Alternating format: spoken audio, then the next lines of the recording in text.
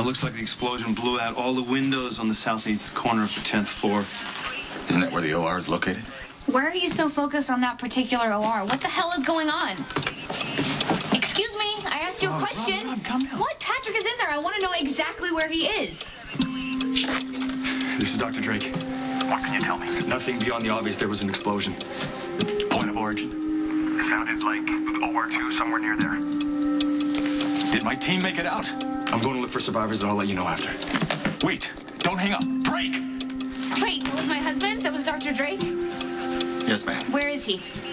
He's on the 10th floor.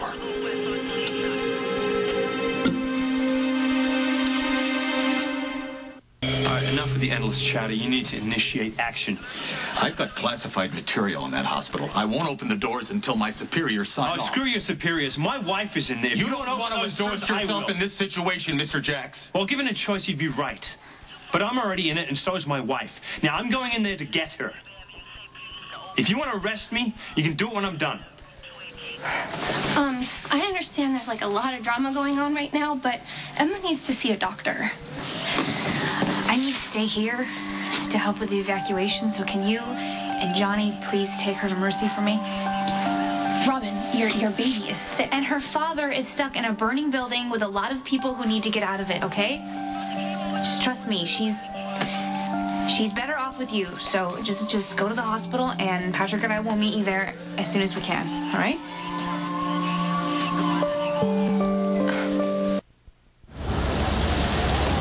Thank God Emma finally settled down. Not a moment too soon. Who would think such a little thing could make so much damn noise? Motherhood, I could never do it. Sure you could. No, you don't understand. I don't have a maternal bone in my body, and frankly, I don't have the burning desire to learn how to take care of a baby. Don't know what was wrong with Robin dumping Emma on me when she doesn't feel good. I think you're doing just fine. You're just saying that so I don't freak out. I really wish Spinelli was here. No offense to you, because I owe you big time for helping out, but things just go differently when Spinelli's around. How's that? He's so sweet and gentle. Talk about brilliant. Spinelli knows everything about each little subject. And childcare, he probably knows a million obscure facts just because he memorized them to pass an afternoon. All right. Maxie, if it makes you feel better, give Spinelli a call. Tell him we're headed to Mercy and to meet us there. Oh, I shouldn't do that. That would be way too selfish of me to drag Spinelli out in the middle of a blizzard when he can't even really do anything. I lean on him too much as it is. Something tells me Spinelli won't mind. What about you? Don't you want to call Lulu? No. That was a definite statement. I acted like an ass, Maxie, walking out on Lulu the way I did. I've been keeping something from her. Something huge. It could change everything. I don't know. Something tells me I should just let the thing die a slow, natural death, you know?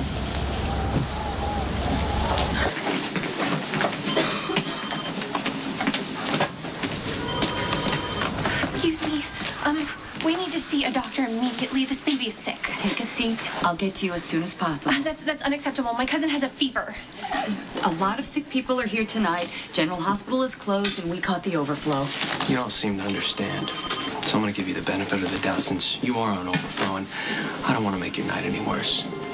My name's John Zakar. Perhaps you heard of my family? Yes, sir. And I'd also assume that you know we're accustomed to getting what we want when we want it. Yes, sir. So when I say that if you don't get this child medical attention immediately, I'm going to take it personally, you do realize also that we're going to have a situation on our hands? Follow me. I'll get you settled in a room.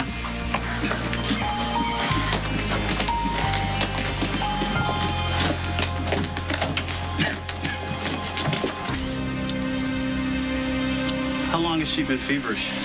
I don't know, 4 hours maybe? Has she been outside? Well, the car broke down and she was in the snow for a little while. I'm not sure how long. Look, we tried to keep her warm, okay? All right. I'm going to run a full battery of tests, and I'm going to prescribe an antibiotic to fight whatever's causing the fever. There you go, sweetheart. All right, wait here.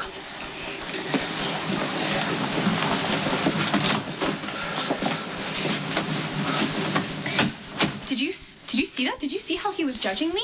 Who cares what some doctor you're never going to see again thinks? I do. Look, I don't mind being judged on my own crap, but I am not Emma's mother. I shouldn't be the one here groping for answers. Robin wanted Emma more than anything in this world.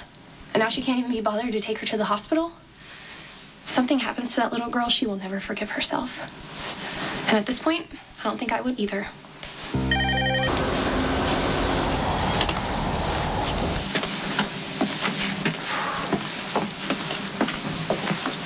I think maybe I owe you an apology. For what? Going off on the nurse the way I did.